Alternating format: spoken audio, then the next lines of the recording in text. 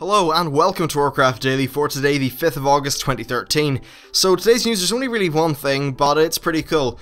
Now, the Connected Realms feature is apparently a new thing. Really, it's just a renaming of the previous Virtual Realm system, but they have a big FAQ post here, and I'm just going to basically read through it and give you my thoughts. So, here we go. They said, over the years, World of Warcraft players of all kinds have naturally migrated to different realms to play with their friends, find new guilds, strive for heroic boss kills, search for the most competitive PvP experiences, and otherwise try to find the right place to call home. Over time, these shifts in player population can sometimes create less than optimal play experience for those in the less popular realms, making it tougher to find guilds, conquer group content, and get what they're looking from the auction house and in-game economy.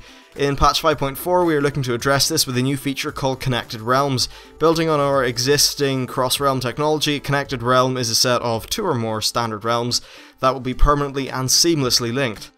These linked realms will behave as if they were one cohesive realm, meaning you'll be able to use the same guilds, arena teams, single auction house, and run the same dungeons and raids, and join other players to complete quests. Our goal with Connected Realms is to give players on lower population realms more opportunities to group up, compete, and connect with players and take on Azeroth's biggest challenges.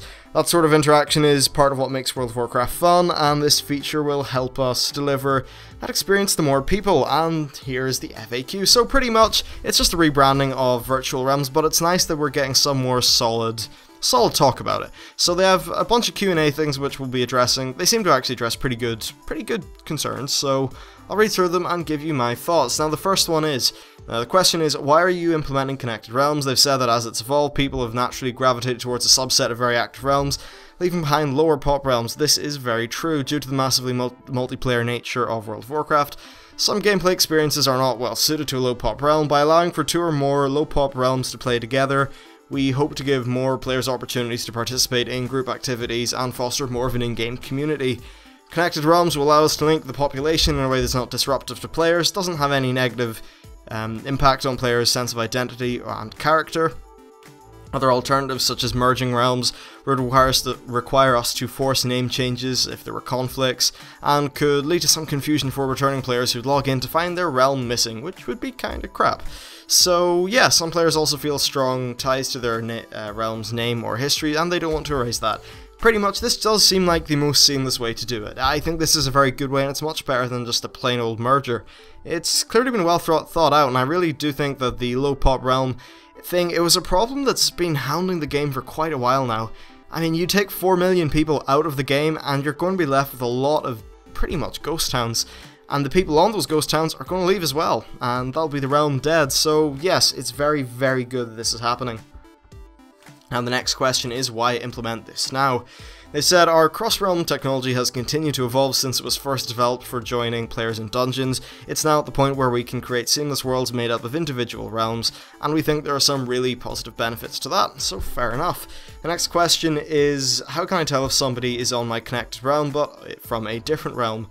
They said, similar to how we use the star symbol next to a player's name to denote if they are in another realm, if you're in, say, Raid Finder, dungeons, or that sort of thing, they'll be using a hash to indicate somebody who's a part of your connected realm but not your home realm.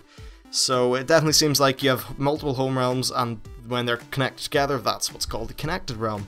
So they also said that which realms will be connected as connected realms, saying connected so many times here. And the answer is that they haven't decided how many realms will be a part of a connected realm, or what other realms they'll be connected to, though realms will only be connected to other realms of the same type. So, at the end, they're considering a whole bunch of factors, including battle group, population, and faction balance. Next up, they said, or the question was, how many realms will make up a connected realm? They said they don't know how many yet, and it's likely to differ from realm to realm. Pretty much, I just think they're going to be targeting, say, an ideal realm number. So say, I don't know, 10, 20k people on each side, something like that. And their goal is to create a vibrant and fun experience where you can enjoy guilds, auction house, and all that good stuff. The next thing they said is, will there be any limitations? And the answer is nope, there should be none. They want the experience to be seamless, and it won't work. And they expect it to work as if you're suddenly part of a more active realm. And as for when it's available, They said they haven't determined when we'll be creating the first connected realm, but we expect it'll be sometime after the launch of patch 5.4. So this actually is not going to be a patch 5.4 feature, but I would assume it will be either patch 5.5 or some sort of interim period. Overall though, I think this is a very positive effect in the game, and I think it'll be very good for subscriber churn. I'm pretty sure that especially in the West we have subs dropping off like flies from these sort of dead ghost realms. You know, there's a lot of people I know that are in this situation, and at the end of the day, if a realm is 10 times smaller than another realm, you're probably going to have 50 realms that are that size, and that's a lot of players that are just disconnected, disjointed from the game, and aren't really involved in interesting stuff. They don't have a fun play experience because of it. It used to be a problem where some realms couldn't even kill Undasta because they didn't have enough 90s on concurrently to do it.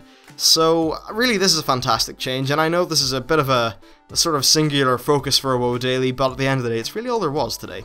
So that's pretty much it. Thanks for watching. Now the question of the day is, what do you think of this feature? Now I expect answers to pretty much be unanimously that it's good because, well, there are no downsides. On an objective basis, there are none.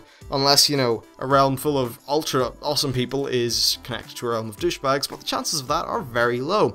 So I'll leave you that question. Thanks for watching, and I'll see you next time.